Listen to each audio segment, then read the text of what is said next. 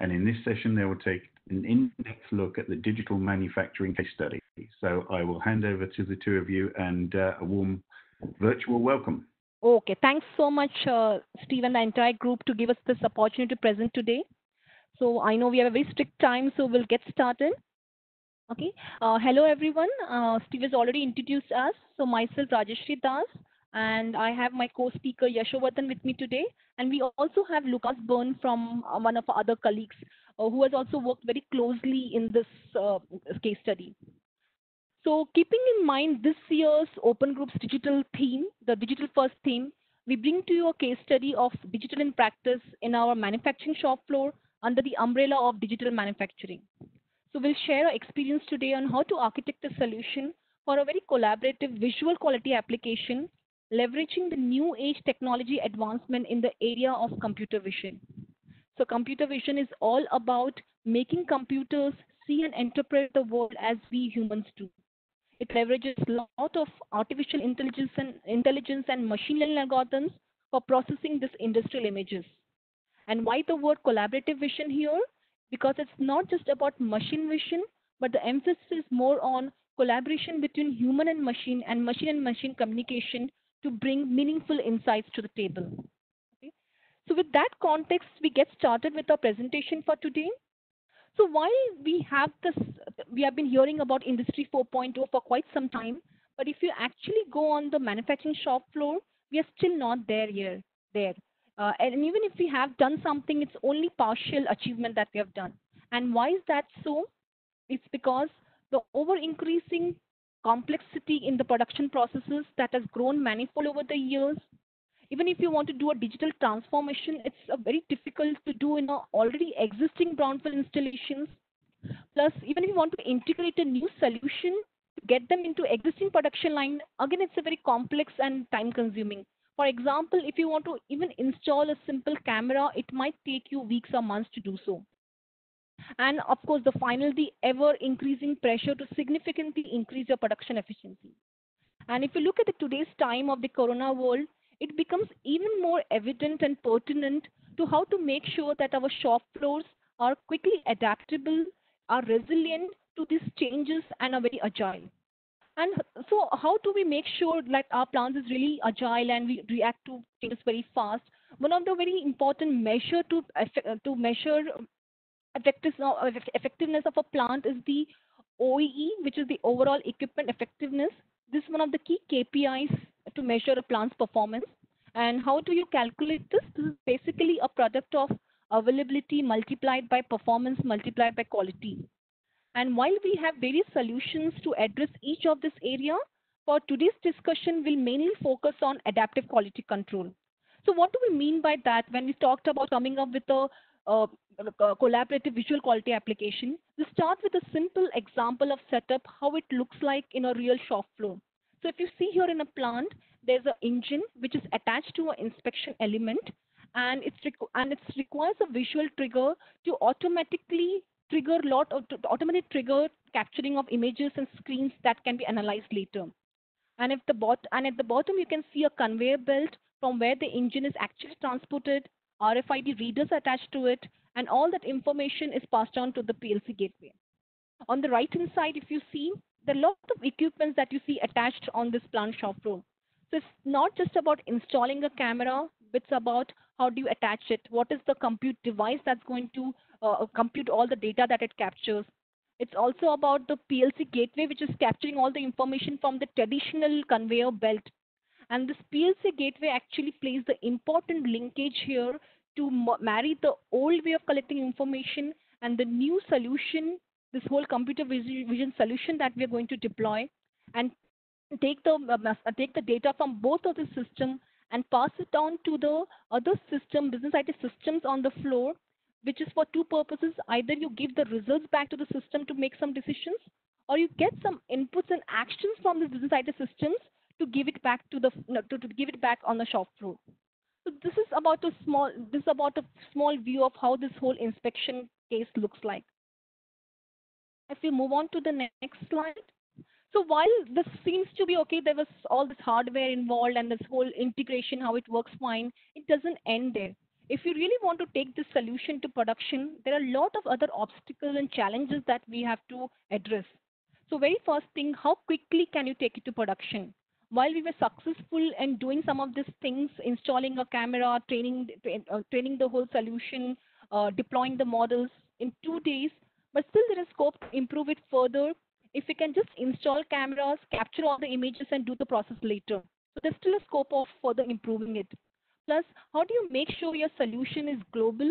It's not influenced by local provider and local solution, but truly global to make sense of it. The other important challenge is how do you make sure your solution, this computer vision solution, is resilient to changes? The same solution should work perfectly fine even if there's a change in the environment and process variations. For example, for the night shift workers, there's not enough light, it's dark, the result should be the right for a worker to interpret. So it's very important that your solution is resilient to changes that's happening around you. The next important point, and this has always been a concern, even today on the assembly floor, there are about 90% factory workers who are doing a lot of work. And now introducing this system, a computer system, which can also take decisions for you, it should be like more collaborative and working side by side, and should not be a threat to the worker that tomorrow it will replace my job. So how do you handle this delicacy is also very important. And then finally, the most important thing, how do you design your solution to focus more on the anomalies, abnormal scenarios, rather than focusing on all kinds of errors that can happen, so that you don't have to train a model for huge amount of errors and which could become quite tricky and complicated. Okay. So how do you go about in the journey in a shop floor here? Okay, so depending upon which phase in this whole industry 4.0 automation world that a manufacturing shop floor is, we can start at different levels. So if we start from the right hand side, the very first level, what you can do is, okay, so if a shop floor already has a camera attached, but it's not performing to the optimum level, there's a lot of errors or slippage that's happening, we can quickly integrate new algorithms to the existing solution, do the analytics, and make sure the performance is better than existing systems. This is something that you can do very quickly. Second step is how you can install new cameras at the new spot, especially where there's more error prone. Quickly install that and start capturing all the images and do the analytics. And the last part, which is of more interest to us, is all about collaborative vision. How do you make sure you quickly analyze these images, process it, and if you see an anomaly or something that's not right, you immediately inform the worker, and the worker can actually take a quick decision then and there. So it's about how early you can detect a problem before it goes downstream and there is some downtime involved.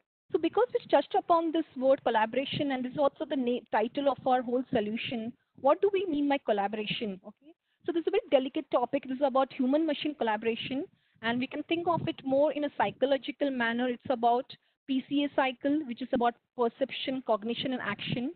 What this means is we as humans perceive the world, we take a lot of actions, and cognition is something that is in between that does all the magic to comprehend all that's going around. And this is and this humans have mastered over the years with our brains, which has got experience, knowledge, and understanding in doing this. How do we achieve the similar thing in machines? And we have already done, so computer vision has already had quite success there. But the idea about here is how do we make sure this human and machines collaborate with each other? We need to make sure that action of a machine fits well into a perception of human, and vice versa. An action of human can be perceived well by machines. If we can handle this well seamlessly, that can make our shop floors even more smarter. And that's why we'll get into digital factories, smart factories, that's all around the place. Okay. So now we already discussed about how a visual inspection plant looks like, what is involved in terms of collaboration that's involved between a human and a machine to take the decision.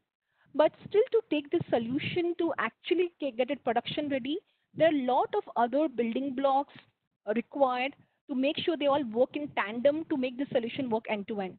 So it's not just about computer vision, identifying the images, doing the classification modeling, but it's also about How do you trigger a camera automatically to do its work? How do you trigger shop floor? What all things you need to calculate a result? Once it's deployed, how do you monitor it? What's going on with the solution? So a lot of other aspects to deploy a solution end to end is also required that needs to be thought through. So the more challenging work here is about the whole integration, which has to be contextualized in the context of problem statement, and then share useful and meaningful results that a shop floor can use. Okay. So if I to go do a little deep dive of what is involved here, actually to make the plant floor more smarter and improve the OEE, the whole thing starts with the PLC trigger. It captures a lot of events. The shop floor connector actually processes all these events, abstracts the required data, gives it to the next processing block here, the image processing. And this image processing block doesn't handle just one image, but several images to make sure it can come up with a good result. Then it passes on to the whole actual evaluation of these images. This is where the whole core AI and different models run to identify the objects correctly. And then the next step, you have a scene evaluation where you actually recreate a complete scene by taking the relevant images. And then the final step, the whole calculation step, which is very important. It's not just about the result, but also evaluating the result with respect to various elements in terms of the confidence level, the score. Is it really optimum? Is the result really making sense? And if once the confidence level is high and looks good, that's when we publish the results back to other systems. It could be back to the PLC itself to take some actions, or to other systems on the shop floor like QM, the other business systems or quality management systems. So this is kind of a life cycle, how to handle image processing end to end.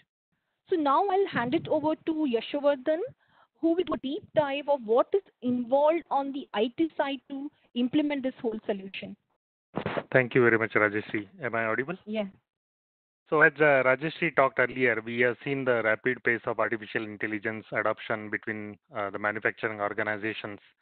So there is a pressing need because of the business to act faster, to reduce the failure rates of the equipments, to come up with better outcomes, to reduce the cost. So prime examples where the AI intervention is required is like, for example, you are trying to fully automate and reduce the error significantly, or like assembly of the correct parts, identification of defective sealing seams within an engine, identification of missing seals which can cause an implosion, or a broker or missing pins in a direct injection module. So these are the examples which, if they are not treated very early in the life cycle, they can cause severe problems with the machine itself. So they're looking at collaborative vision solutions which can generate accurate and meaningful insights to meet the business trends and customer demands. So as Rajashree said, it utilizes artificial intelligence to process and analyze digital images and videos. And it is based on the uh, deep learning technique where you take the information, you perceive the information models which are contained within the images or videos in a similar way as a human can see. But the computer vision can utilize additional inputs which are available outside a human's audiovisual capabilities. So deep learning is a new approach which organizations have been trying with a great success, and it basically uses example-based learning, a lot of neural networks to identify the mistakes which could happen, or the errors could come our way. So they analyze, they locate, and they classify the object so that they can categorize there is any abnormality in the way the parts are getting manufactured. So the organizations are employing automation strategy, which leads to efficiency improvement in their internal processes, their complex inspection processes. So we have proposed this architecture, and we have successfully implemented it at a number of customers in manufacturing industries, automotive industries. So it consists of three layers, primarily logical layers. The one is the periphery layer, there is a core layer, and the infra layer. All the layers, they conform to a principle of interoperability as well as the open standards architecture. So the core engine here you see in the diagram is powered by an ensemble of cutting edge deep learning technologies which are trained with carefully augmented data sets. So it contains open source algorithm, it contains proprietary algorithms, and also contains sometimes fine-tuned variants and chained algorithm logic and other techniques which help us to get to the results very quickly. So it interprets the events with the video and then visualizes the finding and then automates the response to that event. So we use a very highly scalable and accessible interface to the PLC, which can be like the output point from the architecture where you can trigger the action from the intelligent insights which have been derived by the platform. So the solution will automatically index and store video fragment as it ingests the data from a live source, and then it learns from a predefined classes of objects such as equipments or spare parts or additional machinery. So the system can configure alerts if the desired detection or tracking pattern is not matched. So that can identify abnormalities. So typically any architecture using the computer vision will require data ingestion, data pre-processing or multi-processing, training, transfer learning, and feature engineering, and sometimes also hyperparameter tuning and the model evaluation. So the data ingestion layer here, it captures the data from multiple sources of inputs, as you can see on the left side, a camera which can give like a streaming image or streaming video collection, external image sources, and also the PLC inputs. And so we have used our methodology in a way where it is consistent with the industry standards such as the CRISP DM models. So all the model development, model deployment, and the recalibration is aligned to CRISP, for example. So the performance metrics are also captured in the system. So depending on the use case, depending on the models built, we use the machine learning services, as you can see from the top part of the diagram.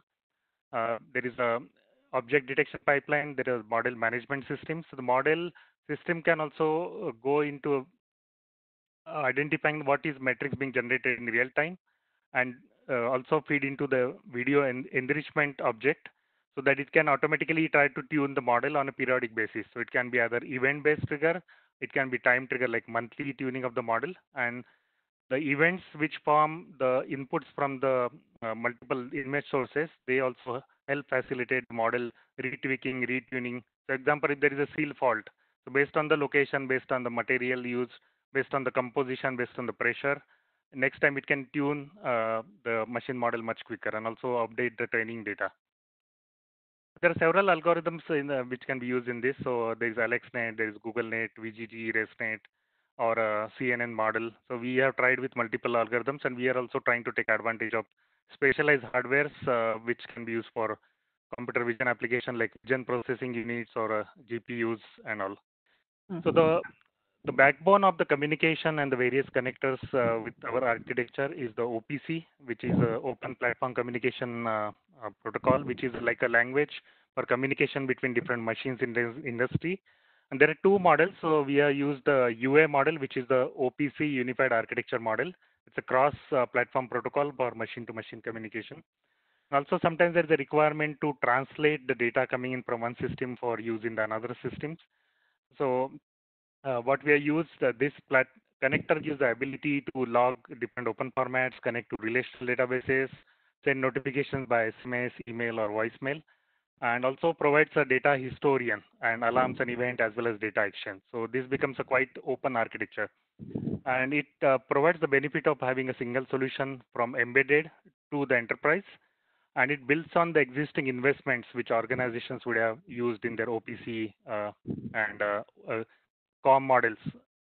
It is also cross-platform, and it's internet and firewall friendly, and also has a standardized security model. So the security concerns can be allayed. Now there is also a STOMP model, which is interoperable wire format, which can communicate with any message broker, and that helps us connect to MQTT or Apache ActiveMQ or ZeroMQ for communication with further downstream systems. Can you please move to the next slide? I'll try to speed up a little bit. So we have done an extensive comparison based on the weighted scoring between different parts of the machine vision and computer vision. So machine vision is typically a camera mounted at a manufacturing plant, and computer vision is a PC-based or a processor-based processing where you can take the image in a dim light and enhance it and then utilize it further. So you can do enrichment, you can do aggregation, you can do merging of the images, you can identify pixel boundaries and all. So we prefer computer vision, which is more of a machine learning approach. So coming to the end, like we see that AI is ready for productionization. So there are problems which cannot be solved with the traditional technologies. So typically, advise our customer to start with the feasibility study to see what can be reused, what can be the synergy with the legacy systems, and then they can invest in the adoption of machine learning or deep learning models. And this will help them in moving to a very high grade capability like moving away from interpreting pixels to moving into analysis of shapes, or turning the camera on and off to get more accurate images, making it plug and play, and improving the production in a way that it leads to more cost saving, and continuous improvement can be also incorporated in the model. So this is, we have as an organization experience in multiple areas of manufacturing, right from foundry all the way to logistics, and we have implemented solution across all these areas, and we are continuously seeking the opportunities to improve in our models and overall offering so that it can solve the real industry problems. Thank you very much. So thank you both very much for that presentation. And yes, it is time for Q&A. You're perfectly on time. We've had some questions coming in, but they're being answered in the chat in the same answer, so possibly by a colleague of yours. But let me pick on one of those, and it's about the second part of it was, are you considering 5G? And the answer is that the first plants are going to 5G now, but it's still early days in contrast to the marketing buzz. That's something that we hear a lot. There's a lot of talk about the 5G, but the real implementations at this stage are few and far between in terms of demonstrable benefit. Can you speak a little more about how you see or what benefits you would see from 5G in this scenario? Okay, so this is now Lucas. So we see benefits if we have to attach the cameras to moving vehicles. So in many applications, we use fixed cameras, for instance, looking at the assembly line. But if you move cameras to, for instance, AGVs, autonomous guided vehicles, then you don't have the computing power on the device, and then 5G makes absolute sense. You just have a smart camera, and everything else is done in the background. Right. Okay. Thank you, Lucas. And it was you answering in the background. So official answers, we can say they are. So Rajashree and Yashowardhan, you're both architects. I know senior ones. But a question that we get a lot is where does architecture fit in enterprise architecture, specifically fit in the transformation activities that you're involved in with your customer, and what do you see? Where does architecture fit in your customers? Is there a typical role or varied?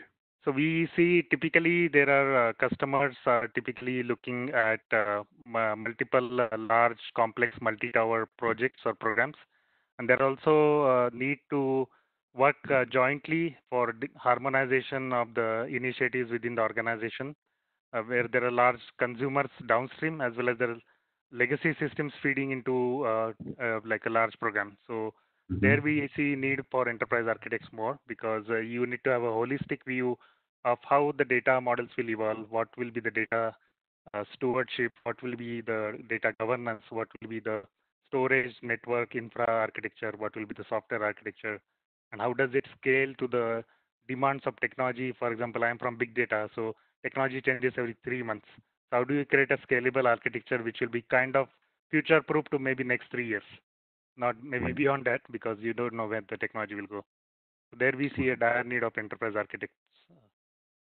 Okay, and I can see Lucas is answering some other questions. I'll get to this one before he does. How can machine-to-machine communication achieve? Which it's just moved. How can it achieve better autonomy on the shop floor? Basically, hazardous environment, especially in manufacturing and the process industry. So how can machine-to-machine communication achieve better autonomy on the shop floor? So I think it's not only about communication, it's about collaboration. And if you want to achieve this, one machine has to make sense of another machine. And this is where we really see a lot of benefit using OPC UA. It's not only about communication, what is the machine capable of doing, and then the machines can interact. So you can find out what can a machine do and what not. And if you are in a hazardous environment, you should know what is doable and what not. Yeah. So it's collaboration. That's the key, not only connectivity. Absolutely. Okay, thank you. Well, thank all three of you very much, Lukash, for answering those questions and being put on the spot, and Rajashree and Yashowardhan, thank you very much for your insight, and a virtual round of applause from us.